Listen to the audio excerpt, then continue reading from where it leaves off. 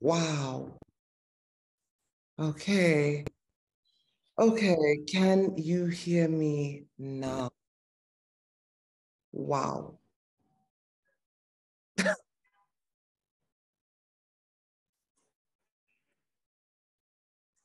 Where am I? Wait, couldn't miss up like a good. I don't even wanna. Please, I'm so upset. What do you mean? What do you even mean? Ah, Makhosi, bonga ukuthi ningazise. I'm not sure why I'm getting like those interruption noises. They are some. That's weird. I don't know if it's coming from somebody else's mic or it's from mine. I don't know. If you're not muted, just mute. Oh my goodness. I just spent like a whole 10 minutes speaking to. Okay. Okay. Wow. All right. Let's get into it. Let's get into it. This is not a drill, Bagiti. This is the new moon in Aries. Okay. This is exciting stuff. We're not playing here. We're talking whew, a good 5 planets all going to be in Aries at the same time.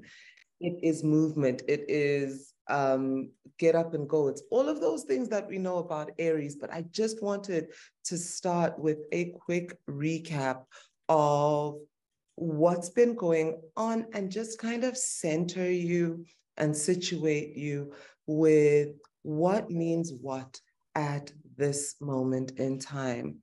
Bagiti, I am going to stop my video at this time simply because video is great when I am teaching or when we are in a closed session, but anytime that I have to channel, I will Makhosi. Phew, mangicalele phansi nginibingelele nonke ngithi sanibonani namkelekile. Welcome to Sangoma Society. Mina nginguMakhosi Nomabutho. I am Uhani Wagamakwakwa to my parents.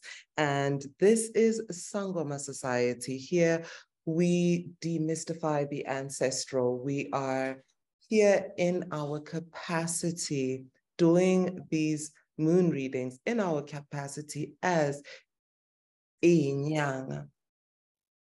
Ebunyangeni bethu, we have to work with the understanding of the movements of the astral bodies, interpreting those for the best way forward on this rock that we call home, because these astral bodies all different ways.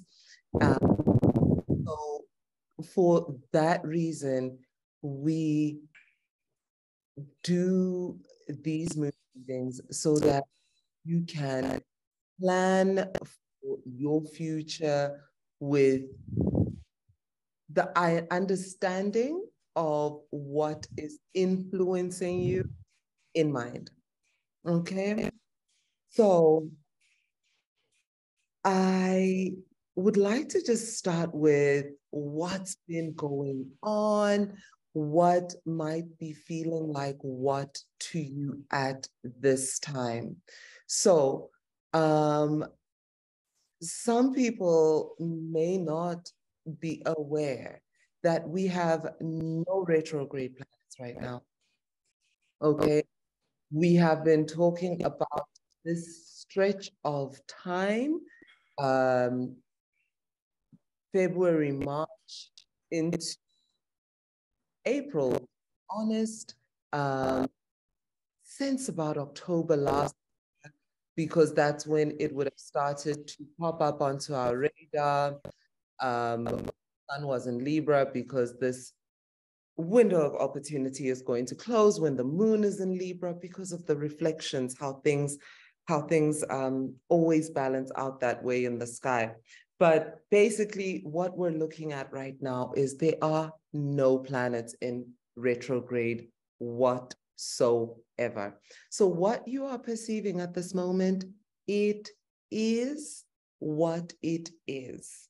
Okay, in terms of heaviness, tiredness, I know that it's been really heavy times, like majorly heavy times.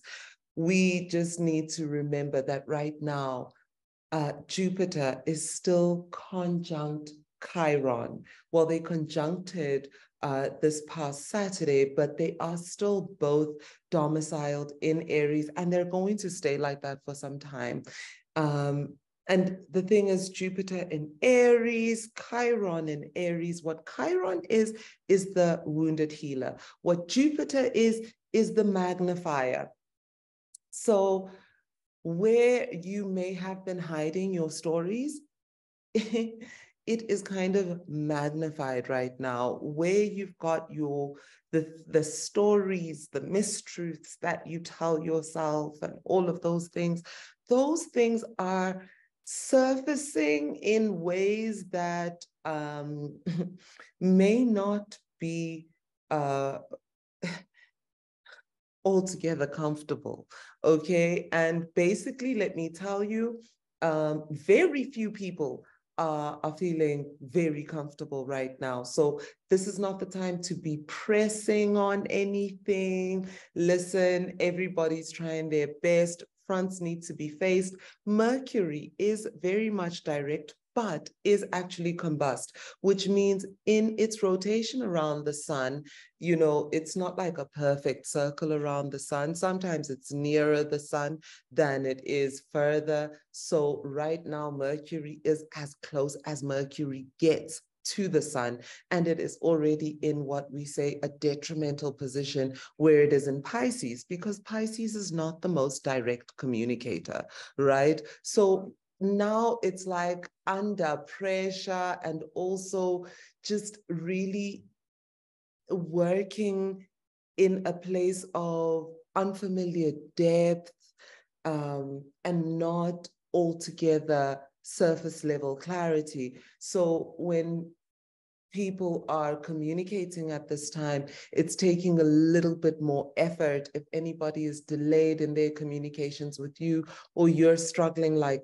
the kind of struggle that we had at the beginning of our session, just understand that this is not something that is working against you, maybe giving you pause for reconsideration, but not necessarily saying, listen, things are not in your favor. It's not like drop everything, try again.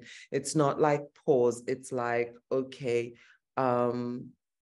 what do I really want? How do I get clarity out of this? And how do I communicate better? Which brings us to that dream space and what has been going on.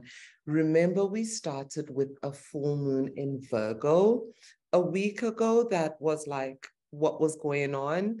That influence of Virgo wanting clarity and things, that's just kind of carried on as the moon continues its course through the zodiac. So going into Libra, now you start weighing up the plans that you think you might put into place. Scorpio, you start asking yourself questions. Sagittarius, you start getting some really amazing insights to those questions. And now we're in Capricorn. And again, you know, it's going to like, how do we do this practically? How do we? And then when it goes into Aquarius, it's going to be like some more bright ideas. And when it goes into Pisces, you might have like some really incredible dreams leading up just before the new moon. And when we see that new moon next week, Tuesday, it is quite likely that when the moon now enters Pisces, enters Aries, moving out of Pisces, and into Aries, that clarity, that vuma, that fire, you know, under the seat of your pants is going to be ignited, and you are going to want to take action. So most of the dream space right now when you're sleeping is under the influence of that full moon in Virgo, which is still asking really, really for a practical way forward. Like, this is the season of taking action, okay? And that taking action will continue. Right now, we have been saying since the full moon, the action that you need to take is figuring out the action that you're going to take. If there is mystic work that you're doing right now, it is getting the things off your plate that you've been knew that you needed to do. So like that cleansing that you haven't done since 2020 and you knew, that conversation that you needed to have nozbanibani, and you knew that nsebenzo beyifuneka ekhaya since, and you've been new. Like, for your sake, beloved, do it now.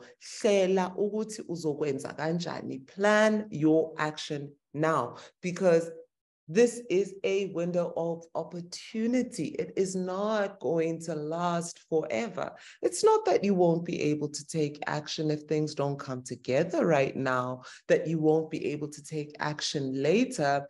It's just that it's not going to be as opportune because you're looking at the next moon. Sorry about that. The next full moon that we're going to have is going to be the African harvest moon. Then, you know, after that, we're going to have Jupiter moving into Taurus. It's going to do some really amazing things there. And then we're going to have eclipse season. And, you know, you don't really want to be doing too much until that's over. And then, you know, that's going to be a bit of a delay. But I mean, absolutely, if it's things that have only been set into motion this year, fine.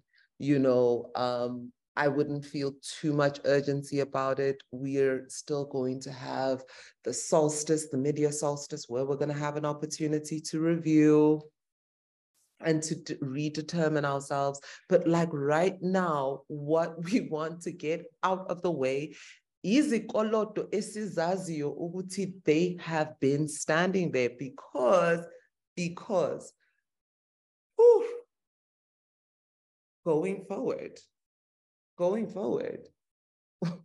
we're gonna have the official astrological new moon. Excuse me, I need to close that door. These cars are so loud, sorry.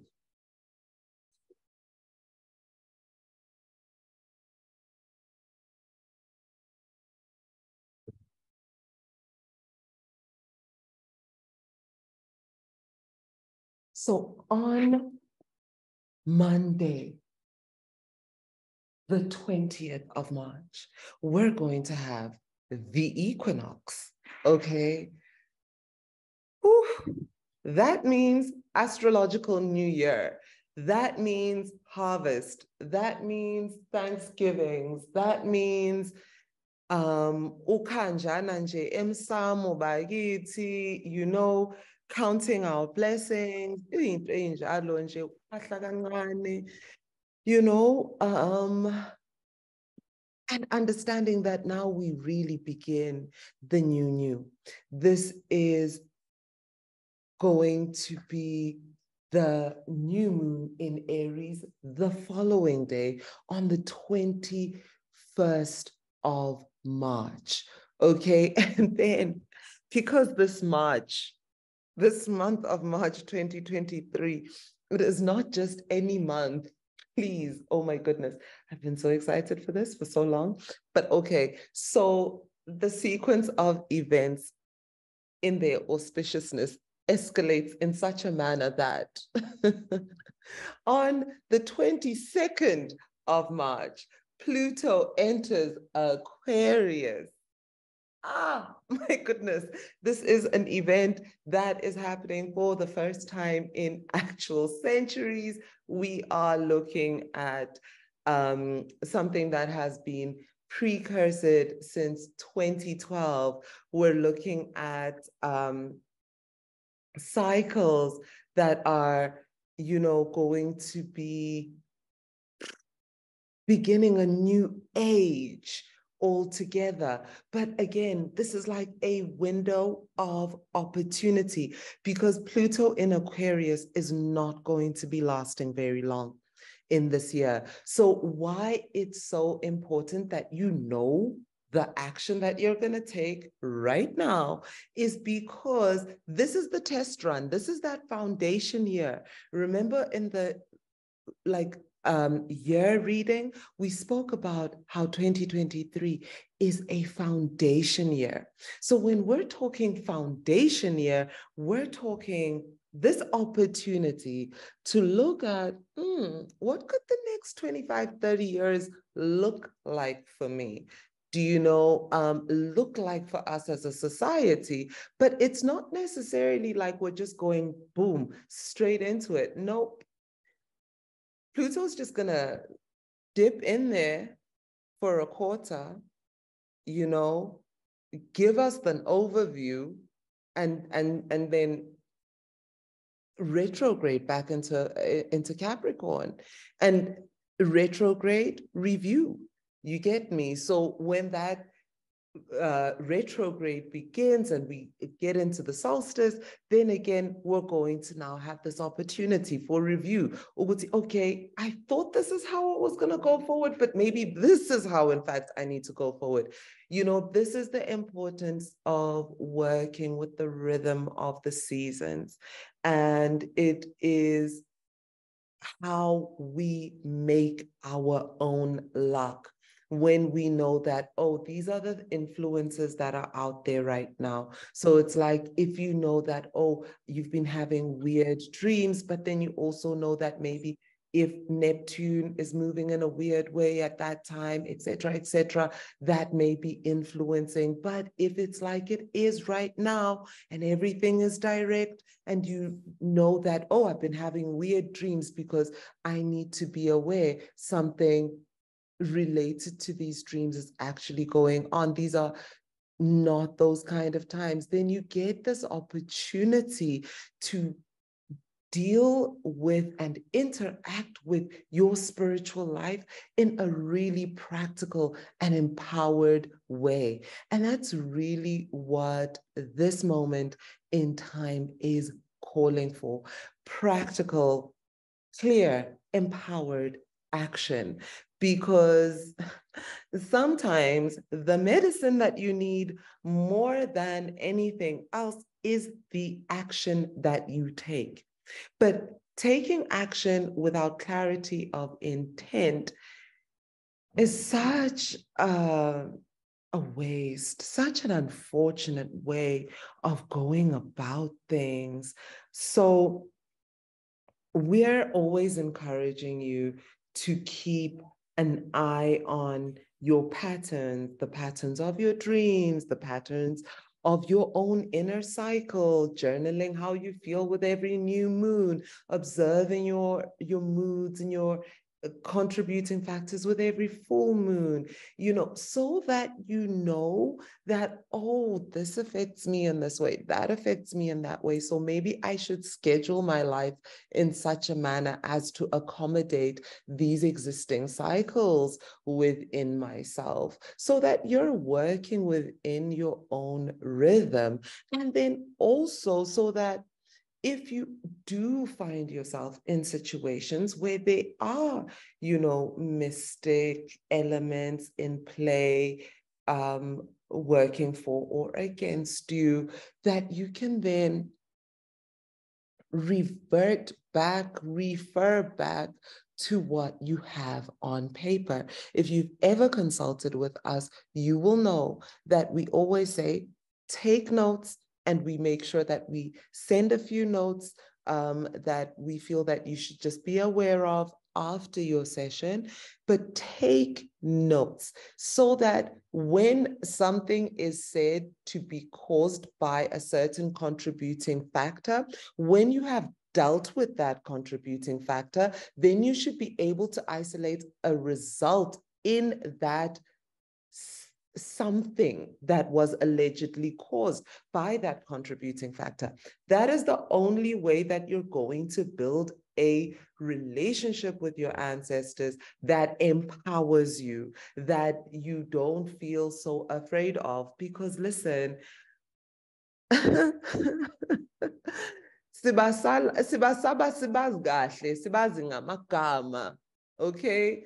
Sibasaba sibathwase bonke. So what more when you're sitting in a situation where you don't even know if this is a road that you must walk, or you know and you're still afraid, or you're completely, outside of the frame of this way of working, but you have your own soul's mission and you want to have a relationship with your ancestors, but these things are just pure mysticism to you. How do you demystify that for yourself in practical ways?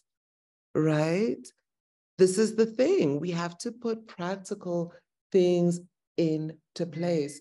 And that is really what this moment is calling for.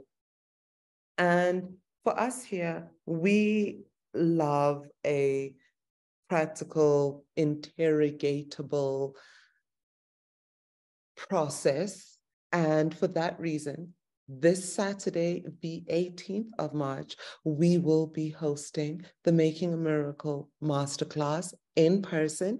We're only half full at the moment, but we also have remote access where we will have a lot more capacity. I will not be on my own. I will have Makhosi Nomabutho. Oh my goodness.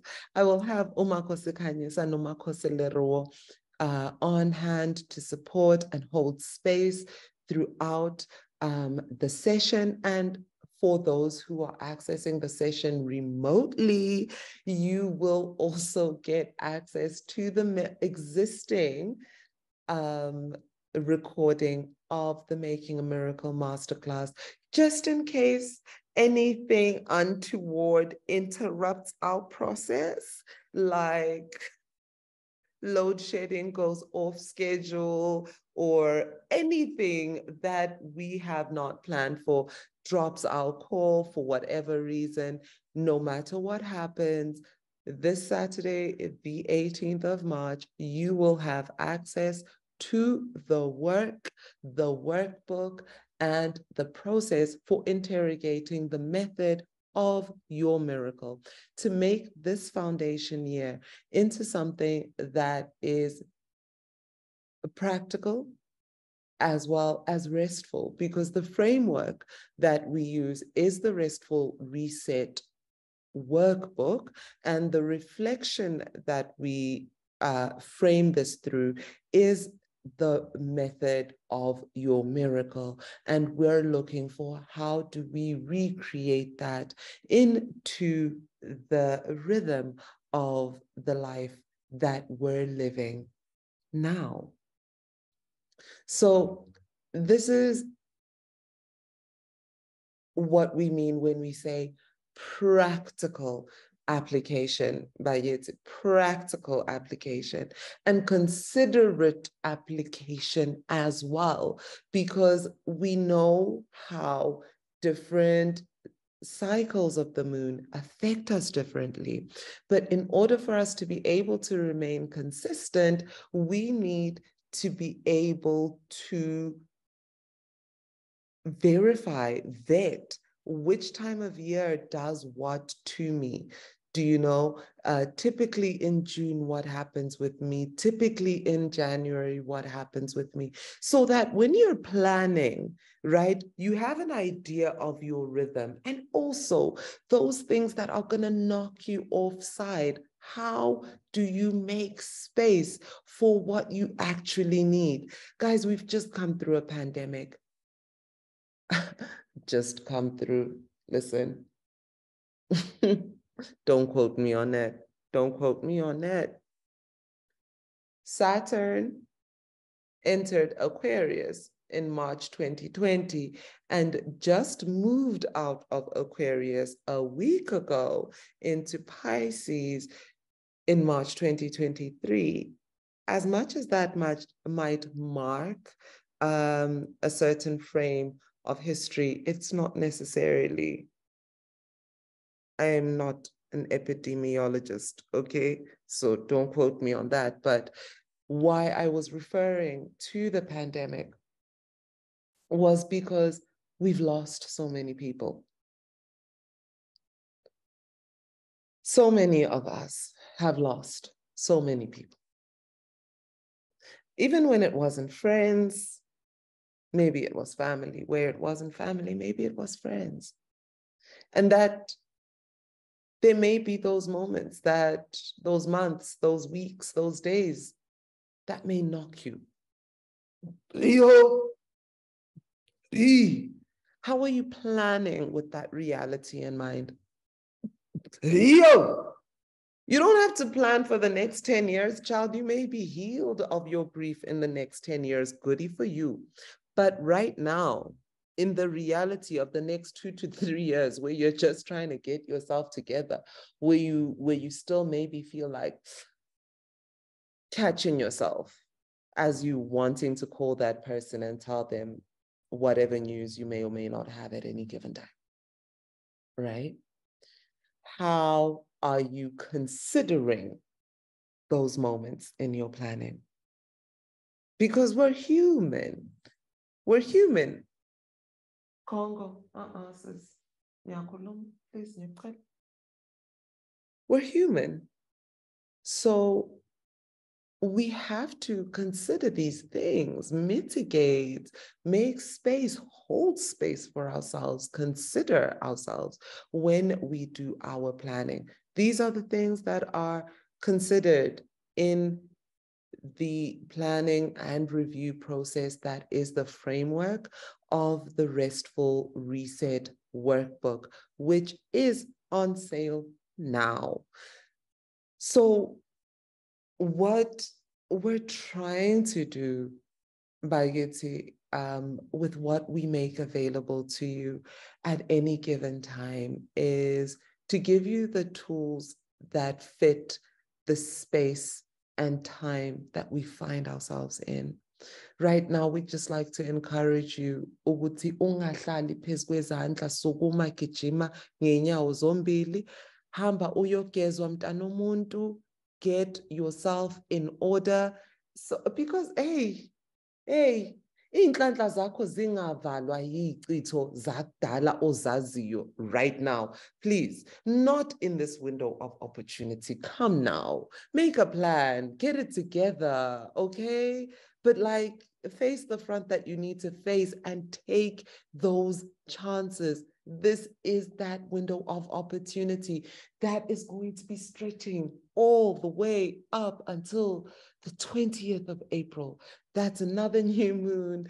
And very shortly thereafter, we have Mercury retrograde, blah, blah, blah, eclipse season, etc., etc. It gets hectic. But, you know, in this window of opportunity, do not sit. We said this year, silver linings, like, let us make our own luck. It doesn't have to be perfect. Submit what you've got, okay? Maybe just that submission is enough for you to get the conversation with the recipient rolling, enough for them to tell you what to fix so that you know that your foot is in the door. How if it's not in the door enough for the sign off or the approval or the acceptance or the promotion to happen this year? Remember, 2023 is a foundation year. What if it's just going to open a window to how you could move if only you were willing to take that chance on you.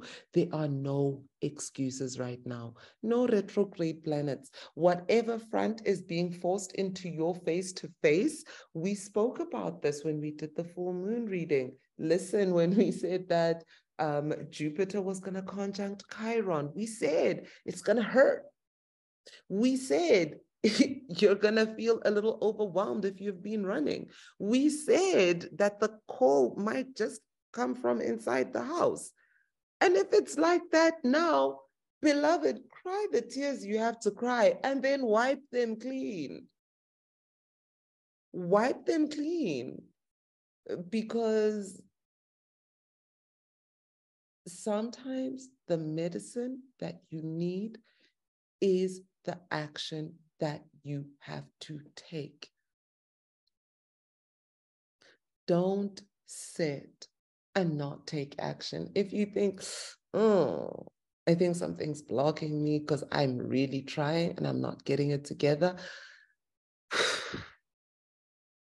bite the bullet, book the reading with the reader that you trust.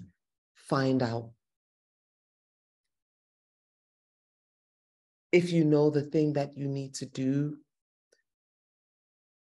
take initiative, ask, what's the next step? And don't be just sitting, asking yourself, asking your friends, asking your candles, asking your parents who don't know. Ask people who know. If the next step is for your post-grad, ask somebody, tweet about it, Google. If the question idinga umsamo, sukuma, khuthala. Wait, guys, please. What we're not going to do is pretend like we don't see when the writing is on the wall.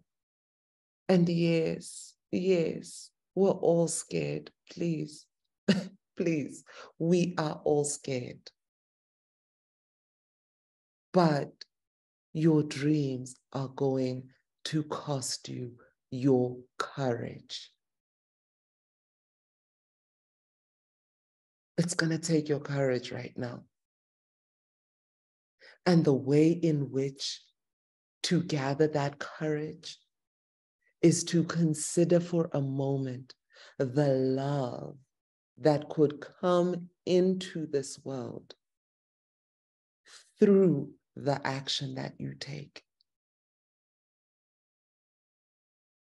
You're a manifestation of the Creator's love in this world.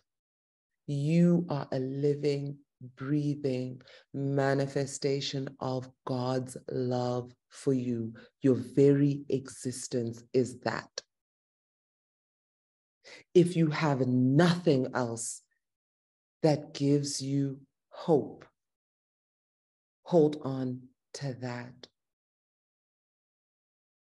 You're the descendant of love made real.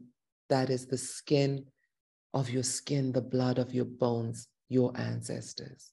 Take that, take courage, and take action. Kutetu bumnyama, kuvela ukukhanya. Makhosi, makhosi.